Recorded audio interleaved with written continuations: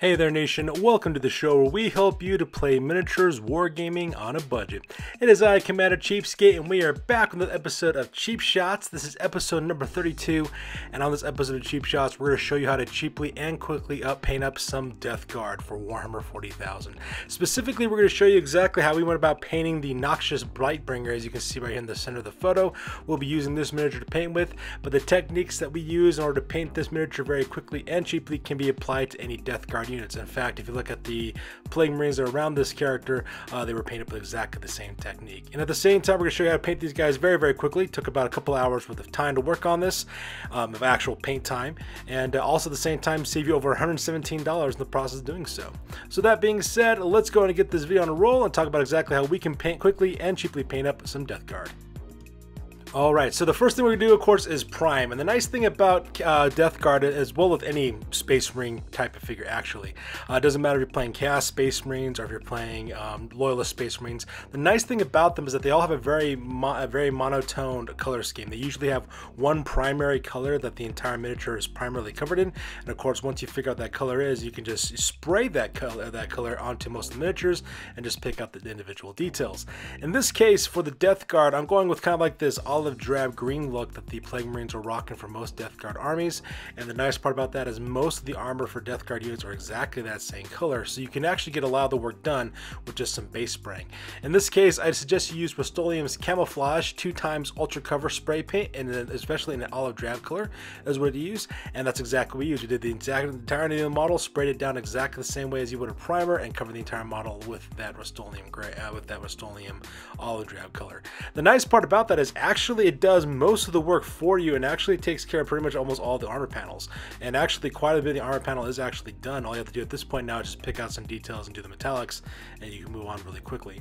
So this is the stuff I'd recommend. I got this at the local Walmart for $3.99. Just do a really nice simple base coat with this, and you're ready to move on. Alright, so the next step for step number 2 is a heavy dry brush using Lime Sherbet by Apple Barrel Paint. This stuff will run you about 50 cents per tube at your local Walmart, and once again, like I said, just do a quick heavy dry brush all over the entirety of the miniature. The reason why I would recommend doing the entirety of the miniature is because you don't need to particularly be too neat at this point. You just bring out all the details, plus by dry brushing this, you actually see a lot of the details on the miniature because the olive drab paint kind of flattens the image down a little bit on the actual miniature, so this helps kind of brings out the three-dimensionality as well as the raised surfaces. At the same time, the Lime Sherbet also does exactly the same thing by adding highlights to the armor panels that are going to be olive drab color. Death Guard have this wonderfully beautiful olive drab color from their armor, and that's exactly the same color of the skin that we use. So it's very, very quick. Just do a really heavy dry brush of Lime Sherbet all over the miniature, the armor of the miniature, all over the miniature. Now it is going to give it this very pastel kind of chalky look, but do not stress about that because when we get to the step where we do an oil wash, that's going to flatten that out and get rid of it. So just do a really quick heavy dry brush with some Lime Sherbet, and you're ready to move on. Alright, so step number 3 is another base coat. This time we're working on the tabard that the Noxious Blightbringer is actually wearing. He has like this kind of tabard going over his torso. And so for that, we decided to use Concord Grape by Apple Barrel Paint. Use 2 thin coats of this stuff to go over it. The reason why you need to use 2 coats is because while the Concord Grape is a darker color, that Lime Sherbet is quite a strong color, and it will show through the first coat, so that's why you want to put 2 thin coats of this stuff all over it. The tabard only covers the really front part of the body, so just adding some color to add some distinction to it. So do 2 thin coats of that, and you're ready to move on from there. And of course, once you're done with that, next thing you do is do a light dry brush with some Lilac Mist by Apple Barrel Paint over the tabard that you just painted in Carcourt Purple. It's going to bring up the folds of the fabric really nicely, as well as add some three-dimensionality to the image, add to the miniature, as well as catching some of the highlights on it as well. It also leaves the darker color to the recesses of it, so it does a really nice job about that. Like I said, for the most part, for the rest of this, you're just doing a little bit of detail. So most of the time, you're just alternating between dry brushing as well as base coating for all the details for this part. So once you're done with the tabard, you're ready to move on to the rest of the miniature. So next part I decided to focus on, well, of course, was the little nurgling that hangs off of the horn on the backpack of the power pack of the Noxious Blightbringer. And I decided to paint that nurgling a bright blue color. And the reason why is because, well, a lot of traditional nurglings are green. I felt that if I left it that same green color, it just kind of blend in with the rest of the miniature. And I wanted this little guy to kind of stick out distinctively. So because of that, what I did is I painted this guy with bright blue by Apple Barrel Paint. This is an old tube of this stuff that I actually have, but you can see it's all cracking, the label is. It's a pretty old tube, but it, it does the trick. Cost 50 cents at your local Walmart. Just do 2 thin coats of this all over the nurgling and ready to move on to the next step, which is a dry brush. Alright, so for the next part of the course is to do the dry brushing on the little nurgling guy. So because of this, I use Sky Blue by Apple Barrel Paint. Just do a quick dry brush all over the entirety of the nurgling. It brings out a lot of the recesses. Yes, it's going to make it look kind of chalky and pastel like we mentioned before, but that's going to be fine because when we get to the oil washing stage, that's going to take care of that for the most part. And whether you're aware of it or not, you're actually done for the majority of the miniature. Now it's just working on the very minute detail portions of the miniature. And we're going to start doing that by working on all the bone areas on this guy first of all. Alright, so the next part we did, of course, is base coat all the parts that are going to be bone on this miniature. I use Khaki by Apple Barrel Paint. It's a nice bone color. Cost 50 cents. Put 2 thin coats over all the parts that are going to be exposed. So these are things like the tusks that are growing out of the shoulders of the miniature, as well as on the backpack that's holding the bell. You also can focus a little bit on the horn of the nurgling as well as his teeth. And basically, you got to look around the miniature, look for anything that are some bone protrusions, and when you find them, just do 2 thin coats of Khaki paint on top of that. You'll not need to worry about dry brushing it too much, just because I find that the quick paint method that we use, using the oil wash with the Khaki, does a good enough job by itself, so you don't need to really worry about highlighting or dry brushing it. Just 2 thin coats of Khaki gets the job done as far as I'm concerned. Alright, the next color we use next for step number 8 is another base coat using 2 layers of bright magenta by Apple Barrel. And these are for all the fleshy abundance that's kind of seeping through the plates. The nice thing about these Plague Marines is that they have a lot of detail within the Death Guard, especially since the re-release of the 8th edition of Warhammer Fantasy Battle. The Plague Marines and the Death Guard just have really awesome details. And a lot of it is like this kind of creepy, kind of morbidy, fleshy parts that are sticking out between their plates. They have like hose that run over their bodies that look like, intestinal tubes. They got growths coming out of their armor and sipping out of their armor panel, things of that nature.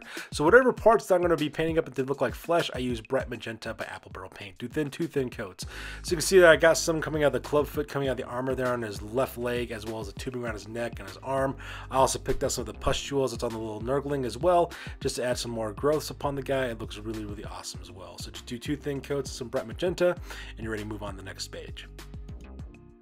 So now that we got the fleshy parts all base coat, the next thing we need to do, of course, is a dry brush. And this time I use Cameo Pink by Apple Barrel. It's a nice kind of candy pink that's got a very pastel color to it. Just do a quick dry brushing real quick, just real simple. Just go over the parts that you painted in magenta, give it a nice little 3-dimensional dry brushing with some Cameo Pink. Like I said before, it does cast the highlight while leaving the light magenta into the deeper recesses in the miniature. Adds some 3-dimensionality to it as well. Also brings out some details on it, so it looks really awesome. Now for step number 10, of course, we'll do another base coat. This time we're using Winter Green, and these are for all like the different things like cabling and tubes and hose that run all over the miniature as well. I said I picked those out with Winter Green. Winter Green's a nice minty kind of green color. It looks really nice, especially when you add the oil wash to it, so really catches the eye on that one. So things like the cabling that's around the neck of the Noxious Blightbringer, as well as the plasma pistols he's carrying, as well as the cabling from that. He's also got some cables running from his power pack on his back, as well as the eye of his little nurgling. Just picked out those details real quick in 2 thin coats of Winter Green, and this looks really awesome as well. Now for step number 11, this is going to primarily feature on the back of the miniature for the most part, especially for this Noxious Blightbringer. What we're going to do is, of course, we're going to do all the armor joints is what we're going to do. So because of that, this miniature does have a few armor joints. They're primarily looking along the hip, as well as the thigh area, as well as in the back of the legs. So you only really see those portions on the back of the miniature. So because I did a 180 real quick so that we can see the back, and all I did real quick is just do 2 thin coats of pavement on that is all I really did to make it look like those are some black armor joints. There are not very many armor joints on Plague Marines, which is actually kind of nice, so you don't really have to worry about getting, too worked up on getting that detail done. But since it was on this guy, I decided to add it. At the same time, you can also see a little bit more of the pink details that we've done on the back there as well, because a lot more of the flesh on this guy is popping out of the back of the miniature. Alright, so one of the last pieces of detail work that we use, of course, is that the miniature is actually riven with a bunch of rust holes and like openings all over its armor, like it's been shot at, or it's kind of rotted away, or whatever the case may be. So the color I use to pick out those details is Coral Shell. It's made by Americana. It's another acrylic paint. It's made by Deco Art. You can find that at your local Hobby Lobby for 65 cents. What I do is I just take a little dollop of this stuff on the tip of my brush and just kind of poke it right, stipple it right into the middle of the holes on the arm panel. So for example, if you look at the Noxious Brightbringer, he's got a couple of holes on his face mask, so I just pick those details out, as well as in his armor panels on his arms, as well as his legs. Wherever little dimplets like that show up all over the armor, I just kind of add that coral shell color as well. And what it does, it kind of creates this weird kind of pustule look when you add the oil wash to it as well. So it looks really, really awesome as well. I use this quite a bit on my Plague Bearers, as well as my Demon of Nurgle, from Demon Prince of Nurgle that I worked on in earlier videos. So because of that, I liked using that effect quite a bit, and that's exactly what I use for those little small details as well. And then once we're done with that coral shell, it's time to move on to the metallics of the miniature. So now we're ready to work on the metallics in the miniature, because pretty much almost all the details done. The only thing we need now is the metallic portion. So the very first color we start off with is step number 13 is with copper by Folk Art. It's a nice copperish color, and there's actually quite a lot of copper on this miniature. Primarily, you have these incense burners that are hanging off its body with chains. You also have a lot of bells off this miniature, as well as the large bell on the backpack. It's carrying one in its hand. The little Nurgling's carrying one as well. Bells are hanging off of the horns and stuff. So all those portions of the armor that are kind of like the metallic part that looks like that, the bells and the charms and things, I basically put 2 thin coats of copper by Folk Art onto those portions, so that way it looks like a, kind of like this bronzy kind of coppery look as well. So the next stuff I decided to use next is to do a wash real quick, and that's for all of the weathering effects. I'm adding all the copper pieces that we just did. So what I use is that most of the time people from Citadel or from Games Workshop recommend using Nihilakh Oxide. It's a great product, does a really good job, but the product I like to use is New Amsterdam's Sky Blue Light Ink. You can get this stuff at Hobby Lobby. It costs $7, so it is a little bit more expensive than your Nihilakh Oxide, but you get a ton of it as well. You will never run out of Sky Blue Light as far as long as you live. It's got like a nice turquoise color. It does exactly the same thing as Nihilakh Oxide does. So all I do, of course, is take a little drop of it from the eyedropper, drop inside my palette, and just put it into the recesses for all the bells. So if you see all those bells have these little rivets and holes and rust effects all over the place. Same thing with the incense burners that the Noxious Brightbringer is also carrying as well. You don't need to be particularly pretty neat about it either. You just kind of sloppily add it to the holes real quick to make it look like they're filled up with some oxide in there. Add some color variation to the copper as well, and also makes it look more weathered and beaten up, and does a really great job. So that's what I use for my weathering effect on that one. Alright, the next part we need to work on, of course, are all the parts that are going to be silver on the miniature. So there's actually quite a bit of silver pieces. I decided to use Gunmetal Gray by Folk Art. I did 2 base coats of this stuff. So I did it on the entirety of the plasma pistol, and the thing I mainly concentrated on primarily were the chains. This guy has a lot of chains hanging off of his body where those incense burners are located at. So I just kind of did 2 thin coats of this all over the chains, over the plasma pistol. Same thing with the hook that attached the bell to the top of that torn tusk thing, as well as the 3 nails that are driven through it there on the top as well. Just do 2 thin coats of that silver, that gunmetal gray on all the parts are going to be silver as well. It's a nice dark gunmetal silver, so it looks really, really good when it's all said and done. Alright, so now that we're done with all the silver pieces, the next thing you do, of course, is a dry brush to make a rusted look, because, Death Guard units are very sloppy. They're also very rusty and kind of weathered and beaten.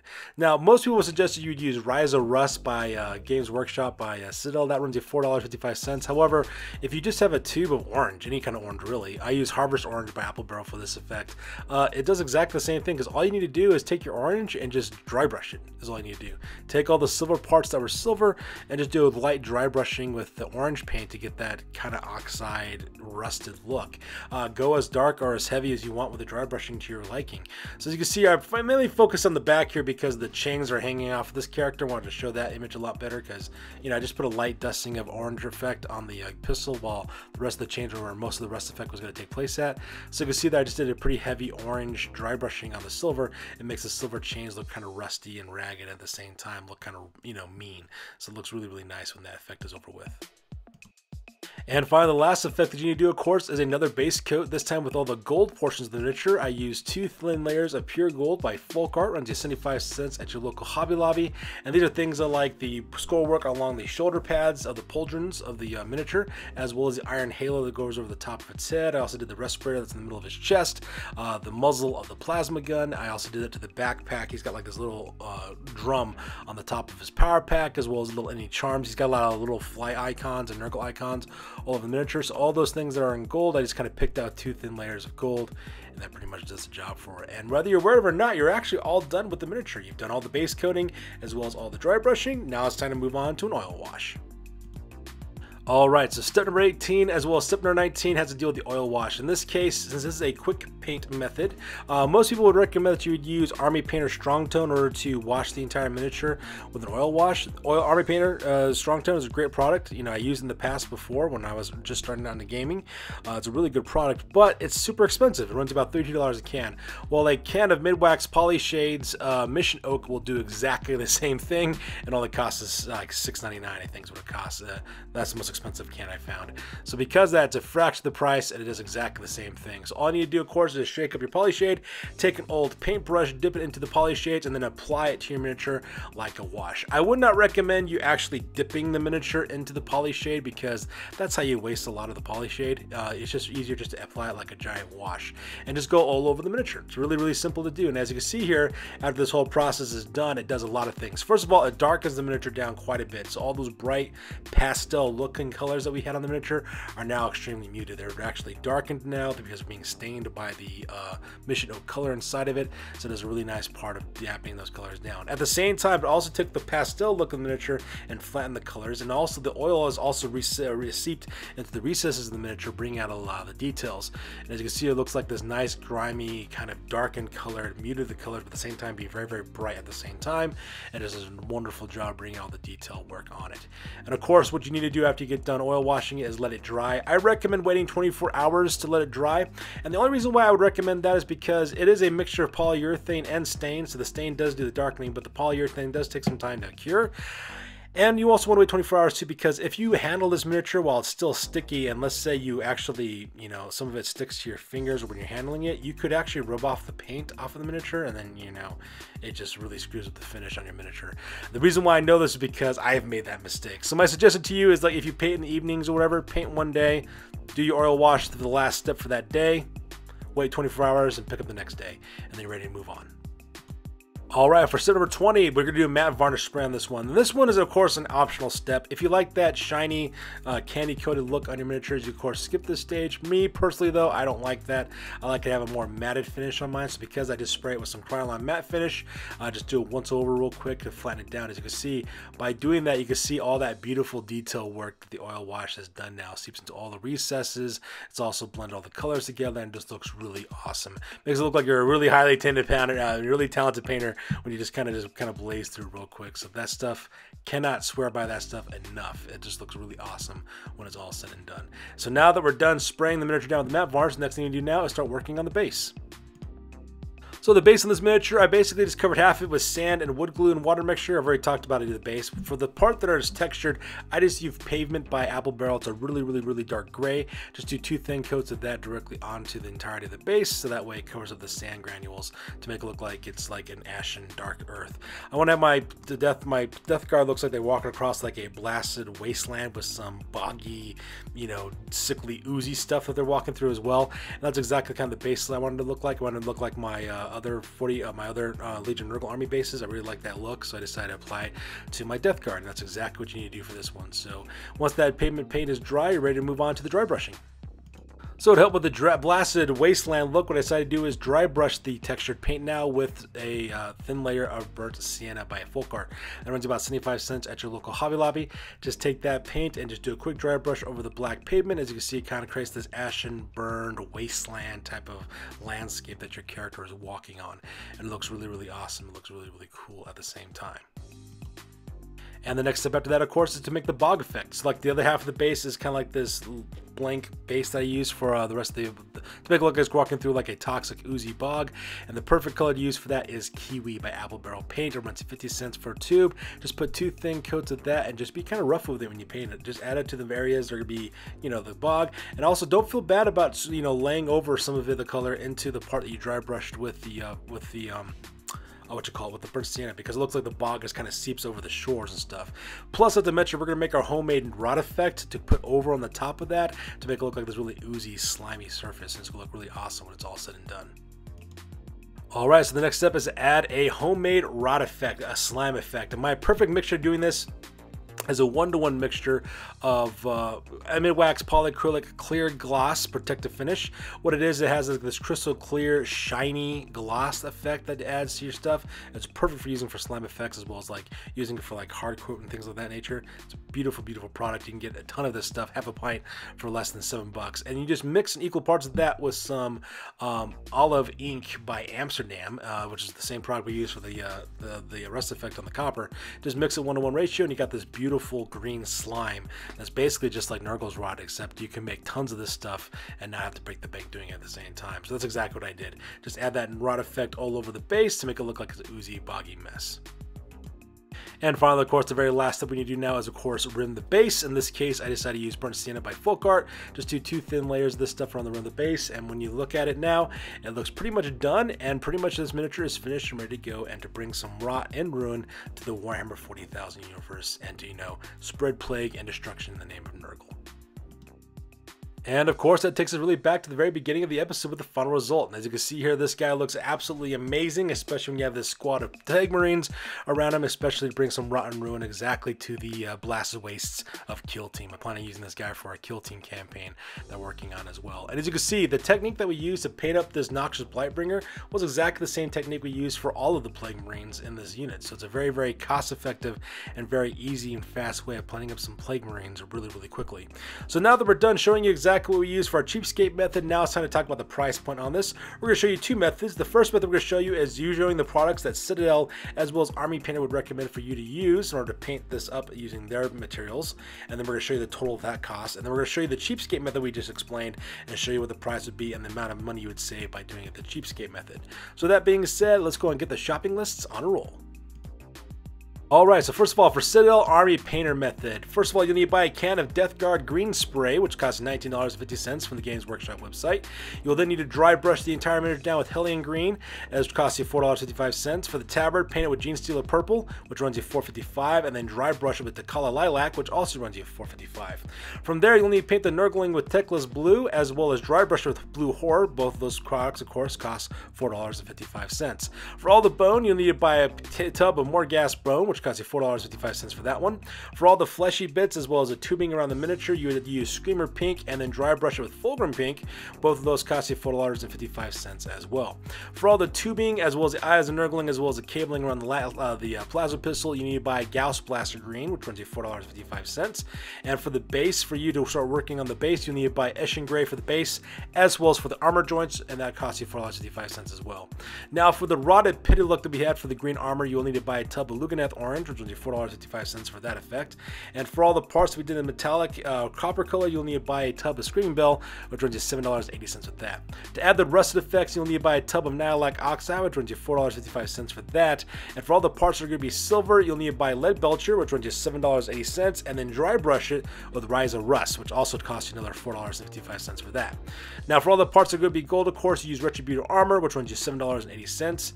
And of course, to do the quick paint method, you'll need to buy a can of Army Painter Strong Tone, which runs you another $32 to do the oil wash. Now once the oil wash is done and dry and you want to, let it cure, the next thing you want to do, of course, is use varnish. You'll need to use Minotaurium varnish, which is a matte varnish sold by Games Workshop, which runs you $19.50. Now for the base, for the part that's going to be the slimy bog, you'll need to use Moot Green, which runs you $4.55 for a tub of that. And then of course, to get that slime effect, you'll need to buy a tub of Nurgle's Rot, which runs you $4.55 as well. Now assuming you need to purchase all of these materials all at one time in order to do this method, you're talking about a grand total investment of $162.65 in order to paint up this miniature with the method that is used by Games Workshop as well as Army Painter. Now let's go and talk about the Cheapskate method real quick. First of all, you buy a can of Estolian Camouflage Olive Green, which runs you $3.99 to do the priming, as well as a base spring for all the armor panels. Next, you'll need a dry brush with Lime Sherbet, and then do the Tabard and Concord Grape. You'll need a dry brush that Tabard and Lilac Mist. You'll need to paint the Nurgling in bright blue, then dry brush with Sky Blue. You'll need to pick out the bone materials in khaki, as well as all the parts are going to be flesh and light magenta, and then of course dry brush with Cameo Pink. And then what you'll need to do, of course, is work on the tubing as well as the plasma pistol with Wintergreen. and of course work on the armor joint, which is Apple Barrel's pavement paint. And all of those paints I just listed are all made by Apple Barrel, and they're all costing 50 cents in order to use all those materials. The only thing is you got to go to your local Walmart in order to do that. Now, for all the parts that we did for the pitted ruined effect on the green armor panels, we used Americana's coral shell, which runs just 65 cents for that. Now, for the metallics, for the parts that are going to be copper, we're going to use Folk Art Copper, which runs just 75 cents, as well as using New Amsterdam Sky Blue Light ink for the weathered effect on those, will run just $5.99 for that. Next, you'll also need to buy a tube of Gunmetal Gray by Folk Art to do all the silver parts, and then you'll need to dry brush those with Apple Barrel's Harvest Orange paint, which runs 50 cents as well, to create that kind of rusted silver effect on your miniature. And of course, the last thing you'll need to do, of course, is pick up the parts that will be gold on your miniature. You'll need to buy a tube of Folk Art Pure Gold, which runs just 75 cents as well. Now, doing the quick paint method, you will need to buy a can of Midwax Polyshade Mission Oak, which is a combination of stain and polyurethane, which runs just $6.99 for that can. And of course, once you're letting it done drying and curing, you'll need a spray with some Krylon matte varnish spray, which is $5.99 for that can as well.